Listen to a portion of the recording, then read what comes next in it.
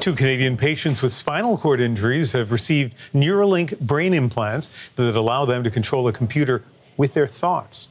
Both are men around 30 years old. They have limited or no ability to use their hands. They're part of the first clinical trial outside of the United States testing Elon Musk's wireless brain chip.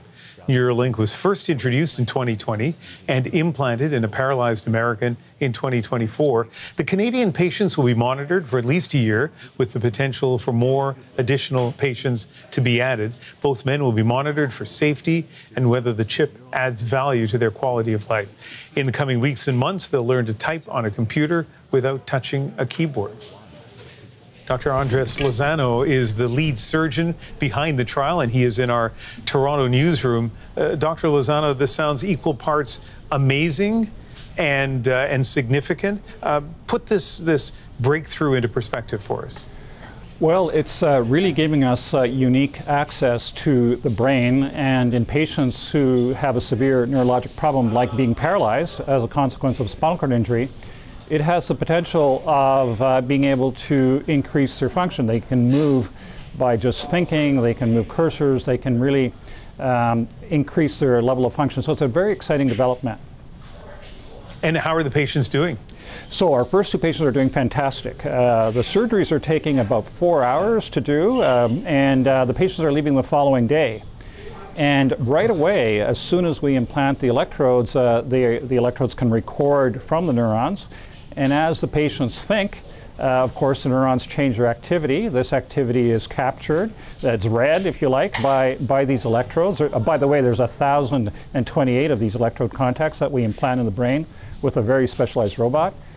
The activity of the neurons as they speak is captured. It is sent through the skin, through Bluetooth, to a receiver, using artificial intelligence so that can be decoded or translated into actions, into movements. And our first objective is to have the patients use a cursor on a computer, and just merely by thinking about moving the cursor, they're able to do it just by thinking, so without using their hands. So it's really a remarkable achievement. Yeah, I mean, you know, you describe it so clearly and so matter-of-factly. I don't know, like 10 years ago, 15 years ago, if someone had described that to you, would you have thought it possible? We knew it was going to happen. What the big advantage now is just the technological breakthroughs in terms of being able to very precisely implant 1,028 electrode contacts in the brain, being able to implant it directly in the area, anywhere in the brain, but in this case in the area that controls the hand, being able to transmit these signals wirelessly so the patients can leave their home, they can go outside, they can use this anywhere. So this is really the breakthrough. It's a technological breakthrough that has made it possible. Unfair question, I know, because I'm sure this is very complex, and you know we have limited time, and you did do such a good job of explaining kind of the general parts to me, but I'm still having a hard time getting my mind around the way that a person can think, and the Neuralink can then somehow transmit that into action. Like, is there a simple way to explain that connection?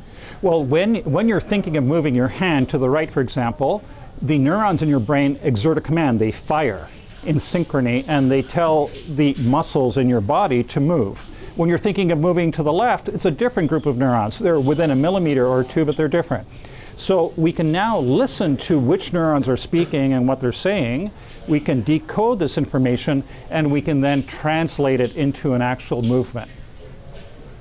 That's extraordinary, but again, very, very clearly explained. Neuralink reached out to you and your team, as I understand it, to perform the Canadian clinical trials. What was it like to get that call? Well, we jumped at the opportunity. We were very excited to get that call. We think this is the frontier. We think that this is where we want to go. We are very proud that Canada is chosen to lead outside of the U.S.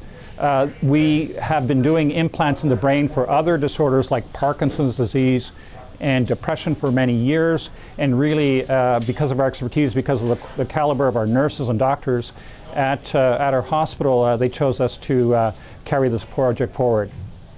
So very early days, I know, but maybe finish with this. Tell us a little bit more about what you see the future looking like given Neuralink.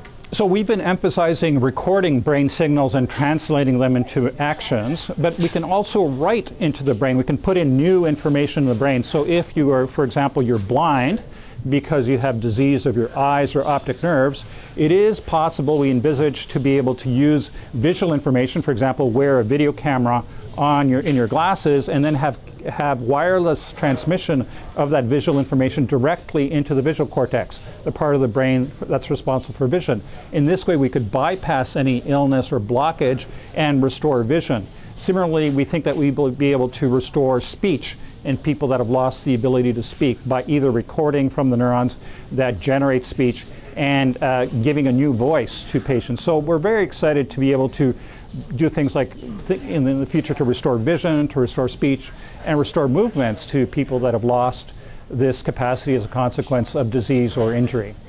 This is very impressive, and I find it very uplifting to hear your description of it. Dr. Lozano, thank you very much. Thank you. Dr. Andres Lozano is the lead neurosurgeon behind the Canadian Neuralink trials and the Alan and Susan Hudson Cornerstone Chair in Neurosurgery at Toronto's University Health Network.